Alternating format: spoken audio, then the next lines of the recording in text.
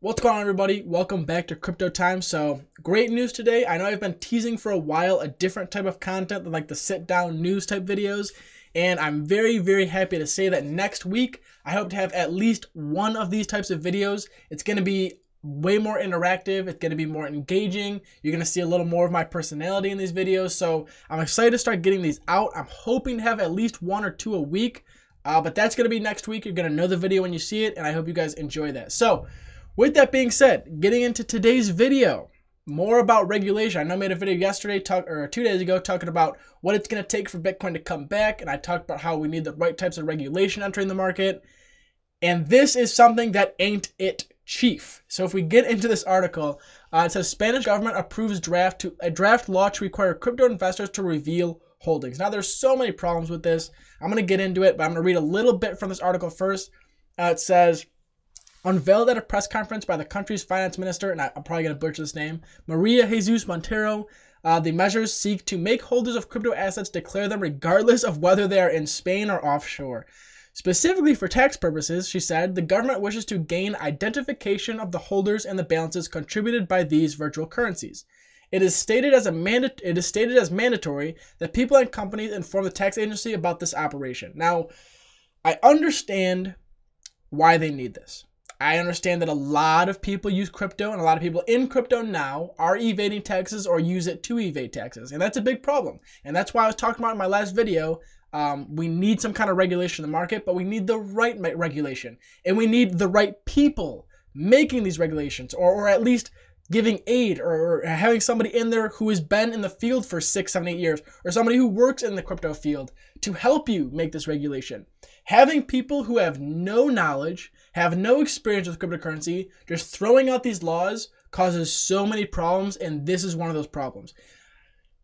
If you're trying to get people to report all of their holdings for you, and by the way, the fine for each inaccuracy, so say you hold XRP, Stellar, Bitcoin, Ethereum, say you report each one of those 4 incorrectly, like say you have 5 Bitcoin, you say you have 2, each one of those inaccuracies is a $6,000 fine. So you could be paying really big bucks. However, how in the world, say I have, and I actually do have like 5, 6, 7 different wallets that I have Bitcoin in. I have a Ledger Nano S that keeps most of my stuff. I have an online wallet. I have stuff on exchanges. Like, how are you going to track each of those? And do you even have the resources or the knowledge to be able to track those back to me? And what if I keep switching wallets? What if I put, like, it's, you, or maybe I just throw everything into Monero, like a complete privacy coin, and then I just report, like, there's so many things, and I'm not saying I do that. I pay my taxes, okay, which I think all of us in crypto should, because I think when we evade taxes and people don't report taxes, it really gives us a bad name. But things like this just is not it. Like, most, if not all people are not going to be reporting their actual crypto holdings because they know that there's no way the government knows how or even can track everything back to them.